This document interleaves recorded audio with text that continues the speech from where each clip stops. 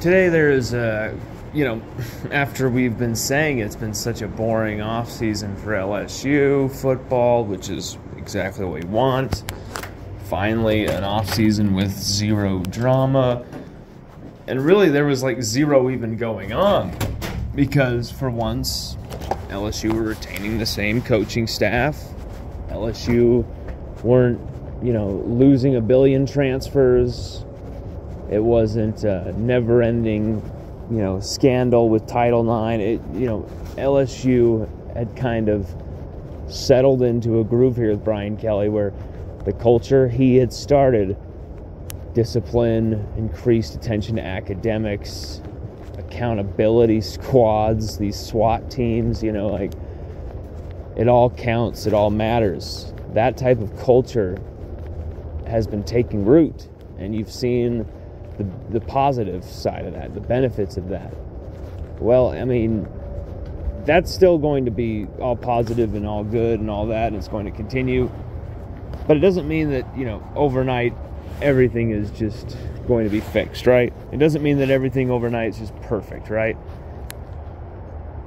And I also think that the news that came out today is very... I hate to use this word, or this phrase to go with it, because it's kind of, intense, but trigger happy. I think it's a trigger happy story, because I think people see, young athlete, gun, and they begin to really start to get wild. The news coming out, I believe it was WAFB who reported that first, Jacques Doucet. I'm not 100% sure, but from what I could see, it was WAFB who reported that first, that Malik Nabers was arrested in illegal carrying of a firearm in New Orleans. Okay, now it's very important that you know where he is at, okay? It's very important. The setting.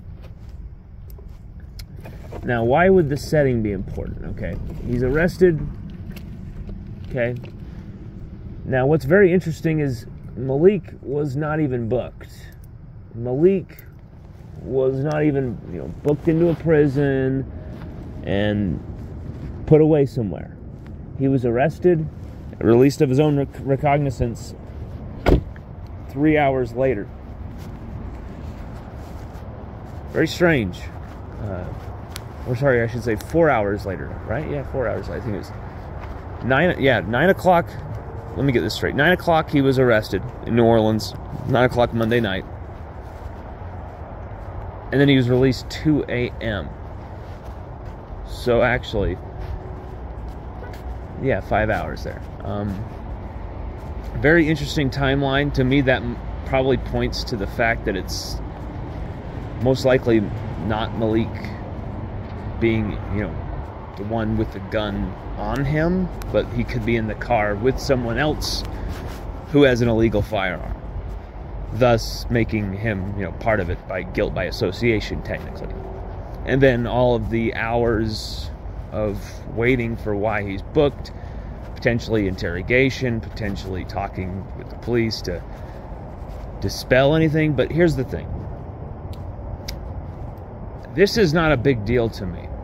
Okay, I understand some of this is a firearm, this is a gun. I understand. We don't want people running around thinking they can just be shooting people. We don't want people thinking, guns are the answer to every situation, every argument. But let's get real here. This is why I was saying, what's the setting? What is the setting? The setting is very important here. Where was Malik arrested? New Orleans. At night.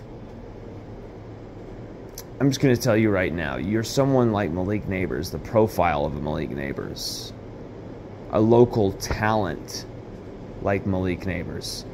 It's a different thing being in New Orleans, in certain parts of New Orleans, certain parts of Louisiana. To put it symbolically and literally, there can be a target on your back for simply being who you are. That is no joke. That is no exaggeration. We've seen athletes lose their lives over this type of stuff.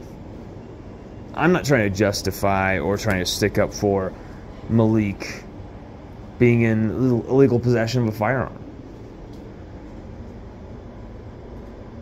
But there are reasons people do things.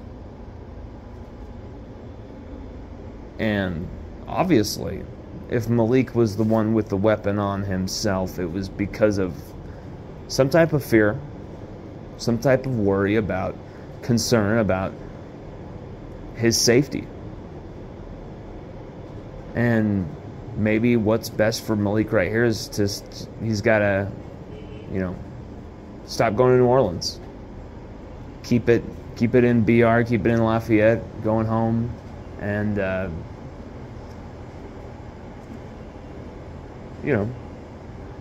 stop going out so much. Stop putting yourself in those situations. Don't put the target. Don't put yourself out there to have the target on your back, is what I would say. But right now, it's really too early to know exactly what's gone on here, and so I'm gonna not speculate or really, go diving into things. I've spoken to Malik and his mother. I haven't gotten a response back from Malik yet. Obviously understandable. But if you really want to know the soul of Malik, read the interview we did with him. We did an interview with him and his mother.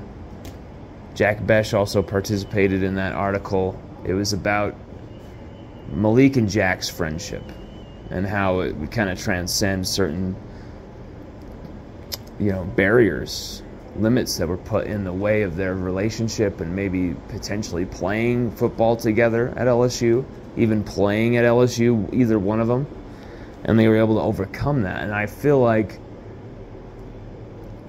I had one view of Malik Nabers before I wrote that article, and then in the process of writing that article, I had a completely new appreciation for who Malik was. There's a lot that he sent to me that was not included in the article that said a lot about him and who the type of person he is. I really wish I would have put it in.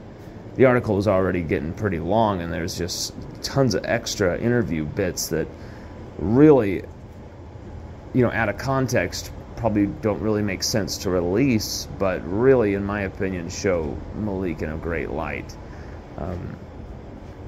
I don't want you to see this headline, Malik Nabers, weapon, gun, and get this oh crap, thinking he's gonna be a thug, he's gonna be a this, oh no, where's he doing oh no, he's doing this, he's gonna be all these cliches, all these we've had these examples in history of athletes going rogue in a way like this. They get big, they get guns, people talk trash, you don't want to be disrespected, you shut that shit down. You get angry, you get crazy, stuff goes down. Instead of punching, instead of fighting, you're shooting because you're the top dog. You don't have to wait for nobody, that type of stuff. I don't see it going the Ray Caruth direction.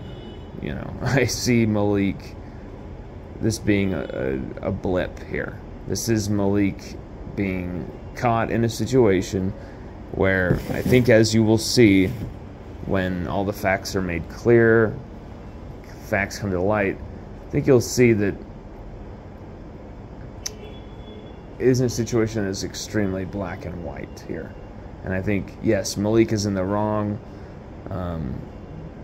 caught with doing something illegal.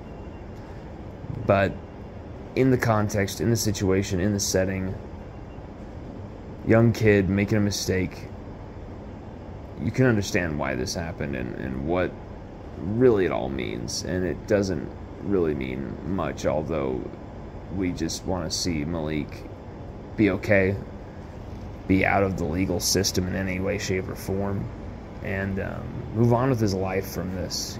That's really what we want to see.